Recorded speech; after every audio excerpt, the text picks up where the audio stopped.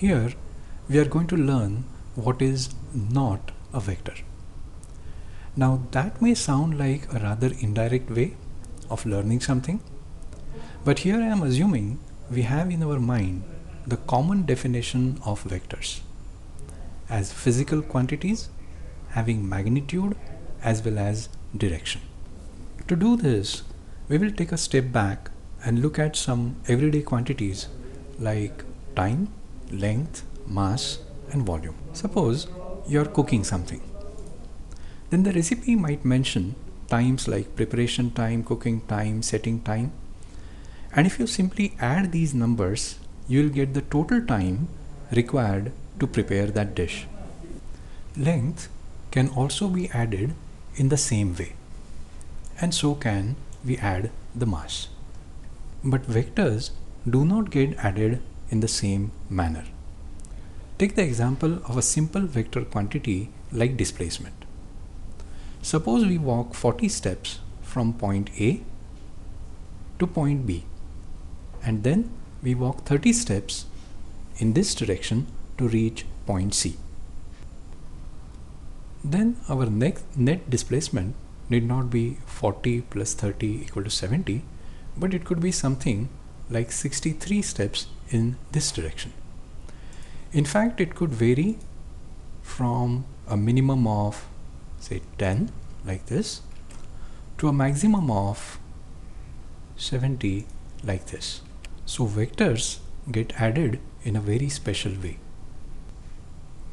Next, we will take a look at one of the important properties of vector addition.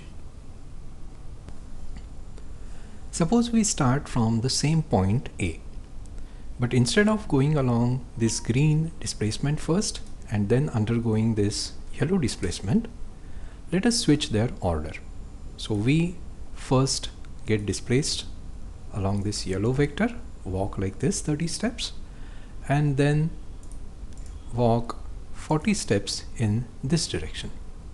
So we have reversed the order of these two displacements. Instead of green and then yellow, we are going yellow and then green. But notice we are reaching the same point. To summarize, if we have two vectors p bar and q bar, then we may add them in this order p bar plus q bar, or that order q bar plus p bar, we get the same result. So p bar plus q bar is equal to q bar plus p bar. This property is called commutativity. Next, we will take a look at a physical quantity, finite rotation. It has a magnitude, the angle through which we rotate, and also a direction, the axis about which we rotate. It is given by the right hand screw rule. We will now give two successive rotations to these two identical boxes. Let us give the first rotation.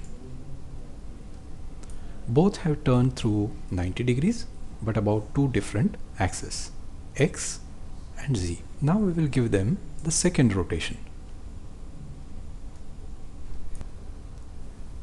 Did you notice that although both bodies were given two identical rotations, the results are not the same?